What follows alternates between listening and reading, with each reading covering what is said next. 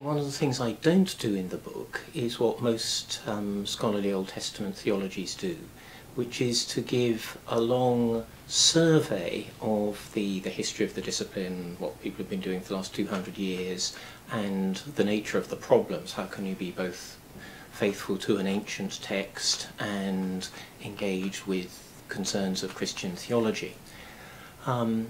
I simply don't discuss that at all. I try to get on with things. I offer ways of reading and trying to make sense of the Old Testament.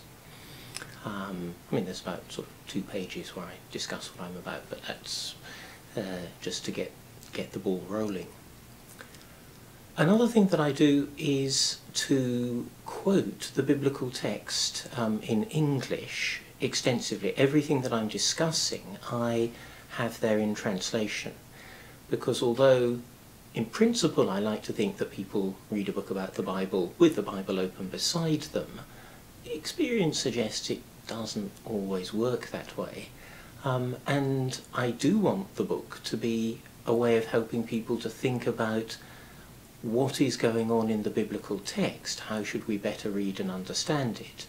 And so I've reckoned that if there's a translation there on the page, paragraph by paragraph, verse by verse, whatever, which I then discuss as we go, it makes it easier actually to focus on. This really is an attempt not to think about scholarship in the first instance, but to think about how we read and understand Scripture.